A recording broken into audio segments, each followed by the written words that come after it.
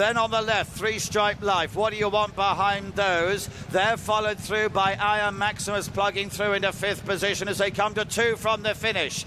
Journey with me to Sir Gerhard's alongside in the red as they come to the home turn. Three Stripe Life is behind those. These are clear of mud-splattered rivals as now Sir Gerhard and Paul Townend come to take on Journey with Me and Rachel Blackmore as they level up to the last flight of hurdles. And Sir Gerhard has gone through to take it up.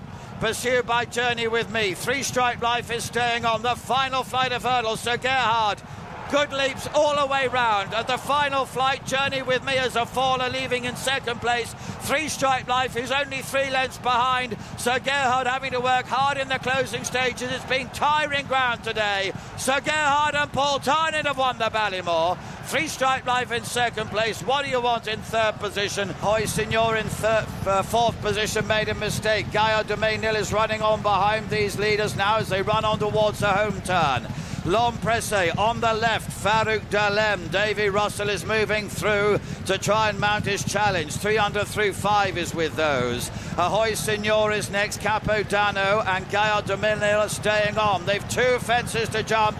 It's a 3-length lead. Long Presse and Charlie Deutsch on the right. Up the second last in the Brown Advisory. Got over it well. Farouk Dalem has gone at the second last fence. Ahoy Signor is left in 2nd. Gaia Dominil in 3rd. Final fence. Long Presse with a 2 or 3 length advantage. Ahoy Signor is in 2nd position in hot pursuit of him. Gaia Dominil behind those. They're into the closing stages of the Brown Advisory. It's been punishing soft ground, but what a horse this Long Presse is. He's made most of the running to win in good style. Brian Cooper, Gal Road is the next. The others are covered in mud. Your guess is as good as mine which one's which. Second last they come to now. Ashdale Bob is still out in a clear lead. 2nd position from Campron. Behind those, in 3rd place, Commander of Fleet. Gampathius next, and then Fast or Slow still there. He's moved into 4th position. Christopher Wood is next. They turn into the home straight in the Coral Cup. There are only 4 with a conceivable chance. You've seldom seen a race at Cheltenham like it as they head down to the closing stages. Ashdale Bob, but now Commander of Fleet is coming through after him. Fast or Slow is between those. The 3 take the final flight almost together, and in the centre, Fast or Slow in the red cap nearest to us is Commander of Fleet and Shane Fitzgerald. It is this pair together slogging it out as they race to the line. Fast or Slow and Commander of Fleet. Commander of Fleet, Fast or Slow. Energumene have jumped through to the lead. Fumanbull Civila is with those. Put the kettle on. She has weakened, and she is another previous winner. Politologue at the rear of the field. This is the home turn. Coming up in red, it is Envoy Allen. In blue, Energumene biding his time alongside. Fumanbull Civila is a length and a half behind those as they move into the home straight. They have 2 plain fences to jump. Envoy Allen is trying to fight off Energumene. Fumanbull Civila still behind them. Energumene is the leader at the second last and now goes on by 2, 3, 4 lengths as they come to the final fence. Energumene up and over safely, and he's on the run in now. Fumanbull Civila in 2nd place. Envoy Allen is next. Politologue is behind this.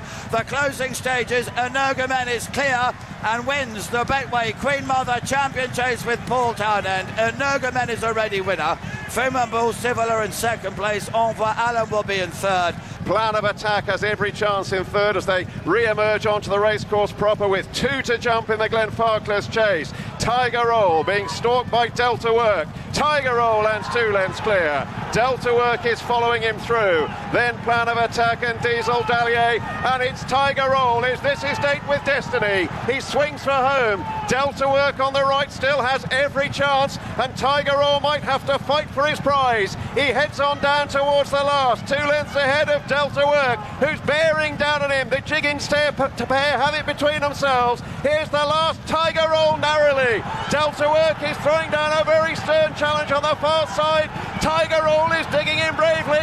He knows where the winning post is, but Delta Work is going to spoil his party, and Delta Work comes home strongest. Tiger Roll is carried out on his shield. Peter out, and they're heading back towards home with 2 left to jump in the Johnny Henderson Grand Annual. Editor de Jeet and Global Citizen. They've been the leading pair pretty much from the outset. They'll turn on in 4 lengths clear of Andy Dufresne and Il Rodotto, and these are being followed into the straight by Frero Bambou, embittered in a maroon jacket. It was Global Citizen narrowly in front of the second last, heading on down to the final fence. Global Citizen from Editor du Gite. They've dominated this, and Global Citizen lands 3 lengths ahead of Editor du Gite. Andy Dufresne and Frero Bambou, 3rd and 4th, are staying on. They've got 200 yards to cover. Global Citizen getting a little lonely in front. He's 4 lengths ahead. Andy Dufresne is staying on. He's eroding the deficit, but Global Citizen pluckily holds on to win the Grand Annual from Andy Dufresne.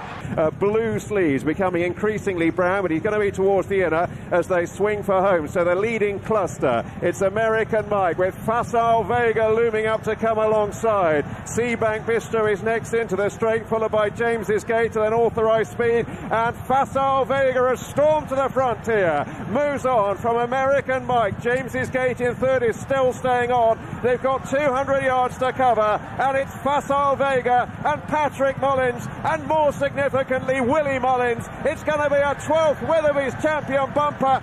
Facile Vega in a rout.